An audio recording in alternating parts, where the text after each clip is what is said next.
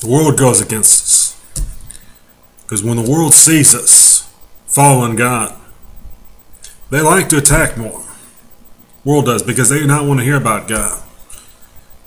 You can say, well, I heard that story, But you know what? God made you. God loves you and God cares about you. So just remember that. And He does. He does. And He is ready and willing and able to help you anytime, any day, any place. Because God's love, God's care, God's honor. And that's what we need to remember so we can act better, kinder, nicer. But all these TVs brainwash us. And then they're not thinking in that manner. Kind of sad,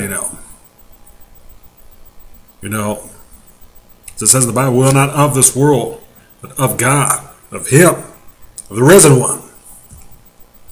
There's only one God, my friend. He can save you at any time, any day, in any place. He loves you very much. He cares about you. And yes, Jesus is the Son of the living God Almighty. The first and last, the beginning and the end. You say, well, you don't go into detail. Everybody preaches differently. There's some that like to yell and scream. It's mostly Pentecostal.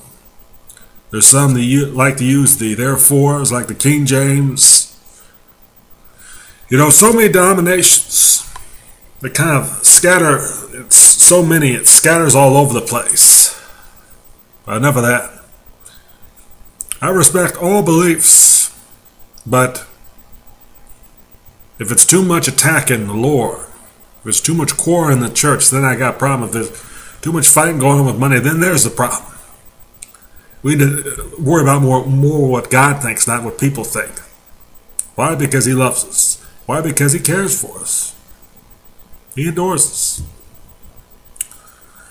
And like I was telling about the shows nowadays, like to mock God and this and that, it's disgusting the way the world acts nowadays, the way people mock God, ridicule Him.